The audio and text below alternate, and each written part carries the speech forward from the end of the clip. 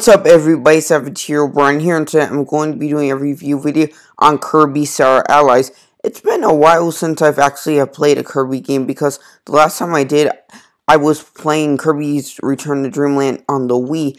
I completely skipped all the Kirby games on the 3DS, so I was definitely going to look forward to this new Kirby game. I've had a really fun time with this game. The game isn't too hard and it isn't too easy. Actually, never mind. Kirby Star Allies can actually get extremely easy on the first two worlds. But good thing the difficulty does slowly progress and get harder the farther you get in the game. And I also like that if you want to really challenge in Kirby Star Allies, you can unlock the Ultimate Choice minigame, which allows you to go through a boss rush and you can make it extremely hard. But sadly, you don't unlock Ultimate Choice until you beat the game. But Kirby Star Allies is nothing but enjoyable, from getting overpowered copy abilities to little puzzles, collecting puzzle pieces, and finding all the secrets, which is really fun, by the way. There are so many copy abilities, varying from new copy abilities, like the Artist and Spider copy abilities, to returning copy abilities, like the Yo-Yo copy ability, and more. Then we have the friend abilities, which are awesome because they combine your copy abilities, granting them with even better stuff, like you can get water powers, fire powers, ice powers, and so much more. I definitely like it when you get the Sizzle Yo-Yo, when you combine fire with the Yo-Yo. You can basically, like, assassinate people with it. You're, like, super OP. And because of that, that makes it my favorite friend ability. There are just so many friend and copy abilities in Kirby Star Allies, which is awesome because it provides variation.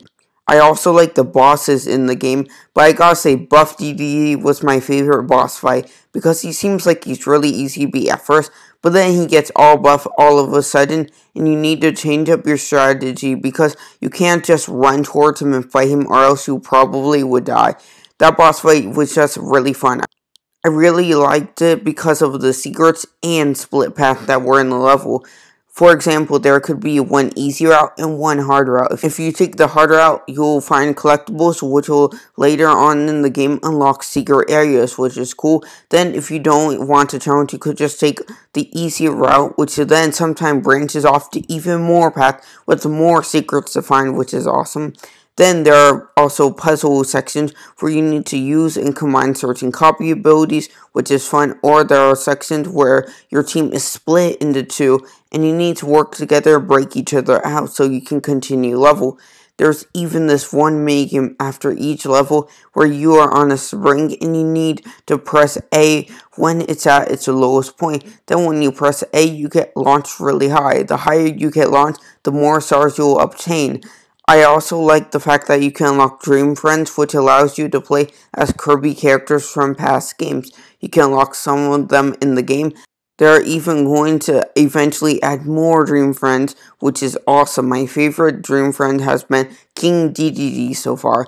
Then in Kirby Star Allies in the main menu, you can also play these cool mini games, and you can unlock more mini games as you progress through the game, which is pretty cool because there are a ton of things packed in Kirby Star Allies that makes this game awesome. But the game isn't without flaws. One of the things that I kind of didn't like are how easy the levels are earlier in the game. I found it a little bit annoying, but that could just be because I'm used to playing hard games and stuff. So that's basically my only problem with the game. So my review score of this game is 9 out of 10. The game is fun and it's a wonderful game to play. You should definitely get this game if you have a Nintendo Switch, even if you think that's a little bit too much for a Kirby game since they're usually around like $30. But this game is filled to the brim with content, and it's been a while since I played a Kirby game, so it's been really awesome playing this game for new timers of Kirby or people who've played Kirby games before. So that's my review video for Kirby Star Allies. Please like and subscribe for more content, and without the wait, Savage here, Brian out.